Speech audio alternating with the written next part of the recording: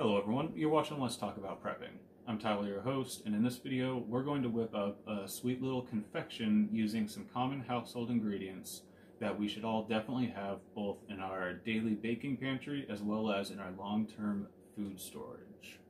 And that confection is Turkish Delight. Turkish Delight is a sugar and cornstarch gel confection, which is great because you can add a lot of different flavors and ingredients to it, like nuts and things like that.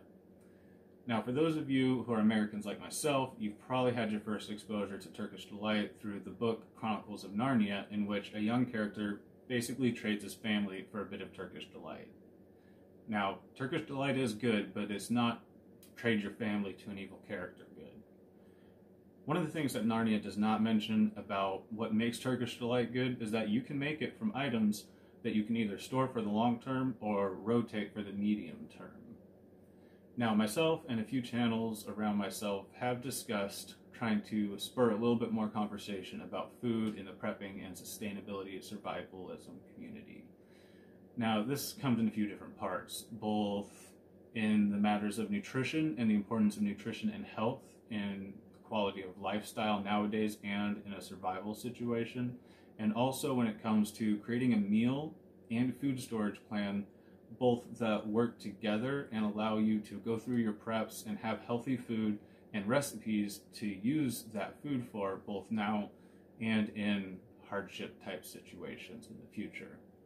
Now, this recipe is a good one because it both lets you use things that you store and it's pretty good for morale. Now, I think a lot of people sort of neglect the idea of making treats, both because there aren't a lot of treats that you can make from just food storage items, and also because we like to imagine the grittiness of the situation, not necessarily making candies and cookies and things like that. But especially in a sugar-driven society like the one that we live in today, unfortunately, that kind of morale boost is going to be important and make you a very popular person if you can whip this kind of stuff up.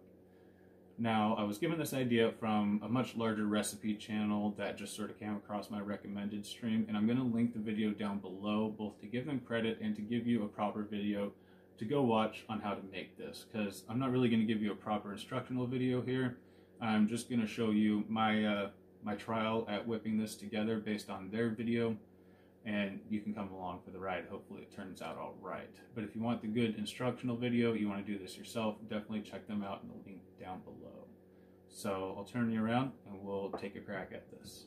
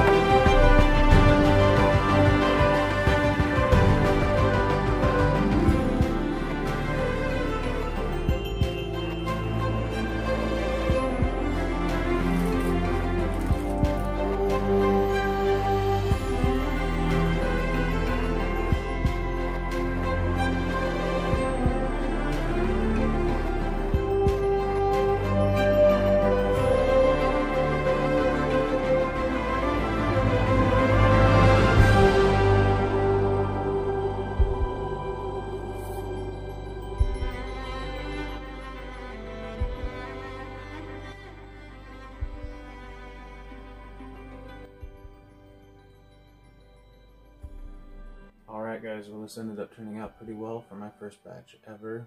Much better than I honestly could have expected. So I ended up trying to do 4 different flavors. I have the almond, orange, plain, or lemon juice flavored, as that is part of the original recipe's ingredients, as well as a vanilla base here. I've tasted a little bit of each one, and they're really good. The almond in particular is very powerful because I accidentally added way too much almond extract, but it's very good. It's still setting up a little bit, a little too tacky or gel-y, but overnight it'll set up really well. I think this is going to be very good and far too much sugar for my family to eat, so maybe we'll see if anybody else wants some. Anyways, I hope this has been interesting. Hope it's a little bit of food for thought, something you might want to try sometime in the future. Hope you're all doing well. Everybody stay safe out there.